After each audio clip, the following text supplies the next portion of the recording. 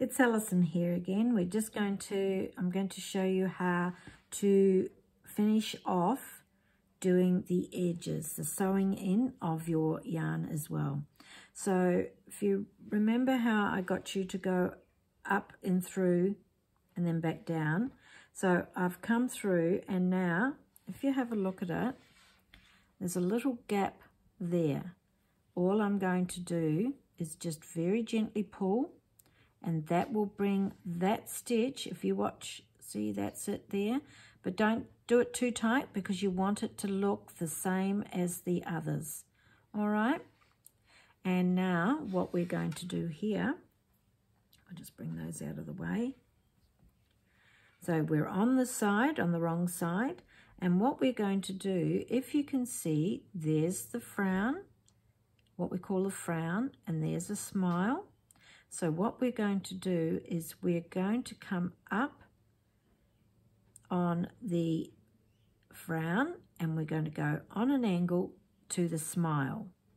All right, so we're going to come up on an angle like that and just very gently pull it through. And then we're going to follow that frown and go down into that smile and then the frown on this side. Okay, we're right on the edge here. So what I want to do is make sure, again, I'm going on the slight angle, and we're going to bring it up there. Now I just want to come back the other way, so I'm going to go up once more on the angle,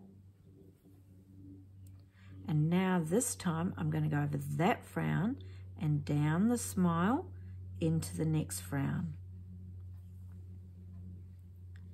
And then we're going to go up and then across to that smile on that side.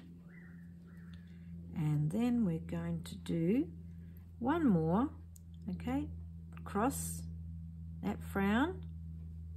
Oh, get that out of the way.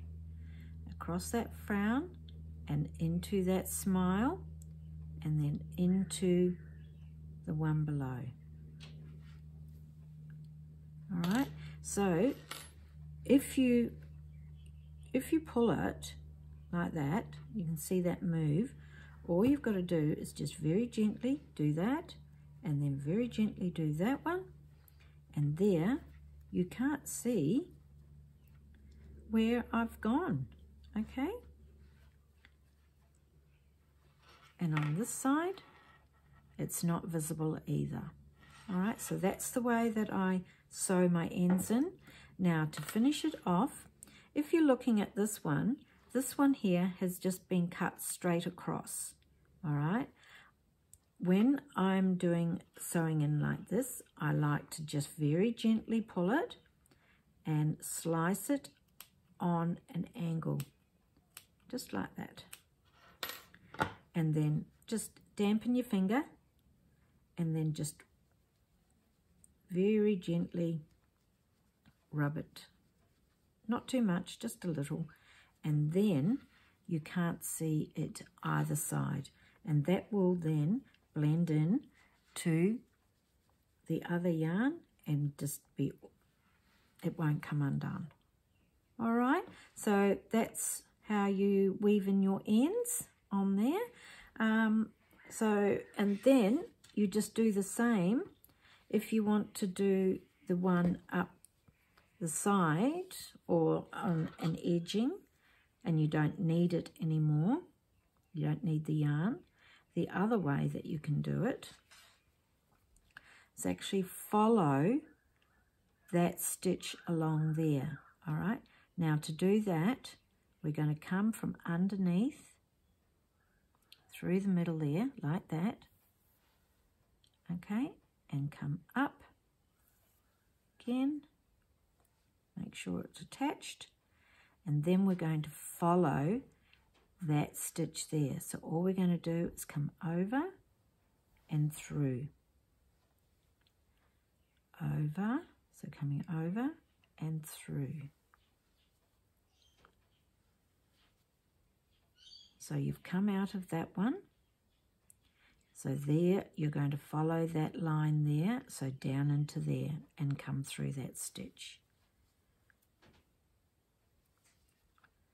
Again, so you're going to cross there and through. Again, you can also, if you didn't want it bulky, you can trim the yarn back to 2 strands and do exactly the same thing. So we're going to follow that line and through. Follow and come up the next one. All right, so there you go, and that's another way that you can thread your yarn up and it's not going to be seen.